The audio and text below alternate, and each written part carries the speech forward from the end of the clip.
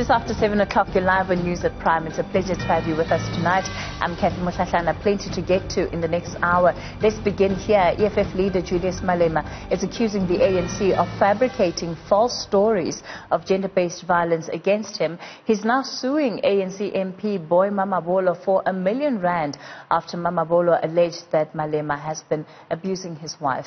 Malema, while dismissing the claims, threw a spanner in the works and instead turned his attention to President Cyril Ramaphosa, accusing him of having assaulted his first wife.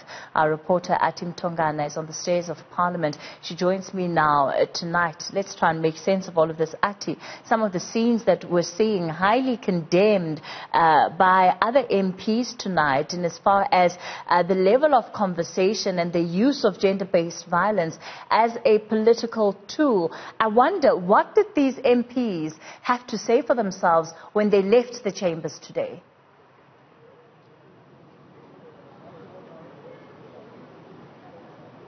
Well, of course, Kathy, EFF leader Julius Malema rushing out after he was kicked out. Of course, remember, he engaged in that gender-based violence debate, and shortly after that, he was asked to leave the House. And so when he left, members of the media tried to go after him, to really try to get reaction from him. But of course, he had left before members of the media were able to get hold of him. But I'm not alone, Kathy. I have with me Delisile Ngwenya from the EFF, who's going to help us unpack this whole issue around gender-based violence, because it has now taken center stage at the SONA debate, with MPs, of course, accusations coming in that Julius Malema is abusing his wife, and also Julius Malema hitting back, saying that President Cyril Ramaphosa is also someone who has been reported to have abused his ex-late wife. But now I want to get a sense right now from the economic freedom fighters, because there is a discussion currently going on in the country about how the gender-based violence issue has been used inside Parliament as a political tool to score some political points.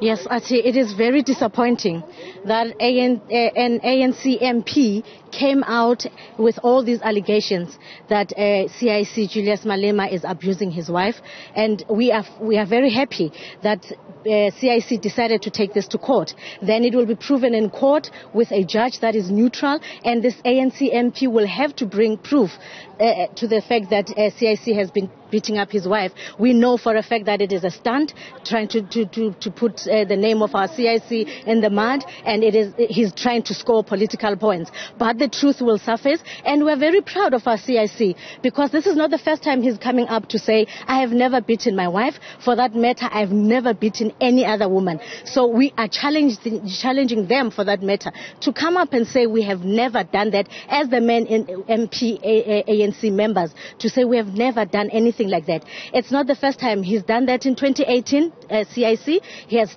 stood in the podium and challenged the MPs to say, whoever has never hit his wife, his girlfriend, raise your hands. That is a sign of being not guilty of whatever he's been alleged of.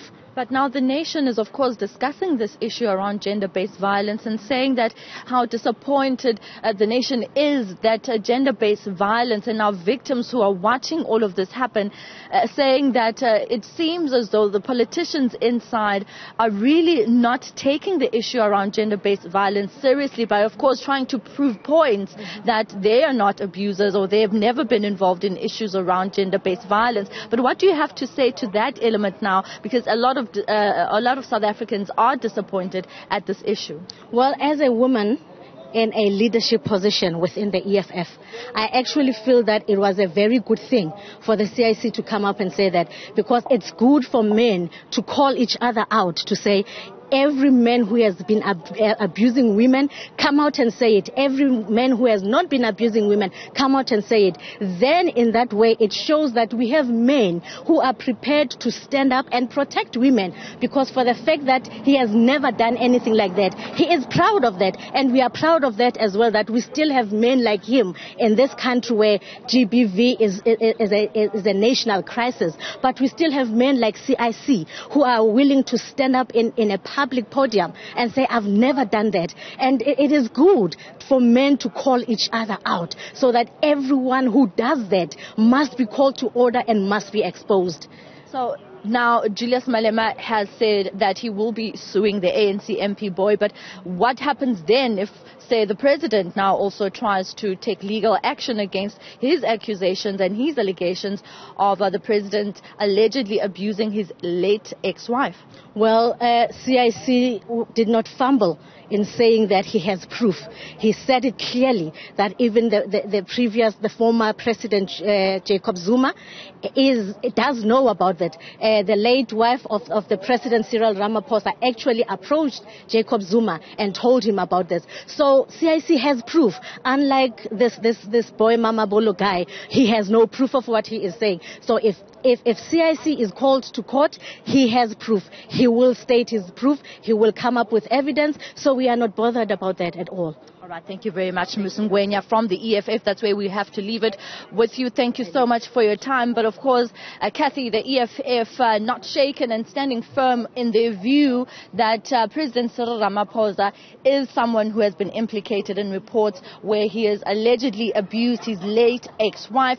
We are also awaiting confirmation, of course, from the ANC to respond to these allegations by the economic freedom fighter leader Julius Malema, who has now taken legal action, of course, against ANC MP Mamabolo.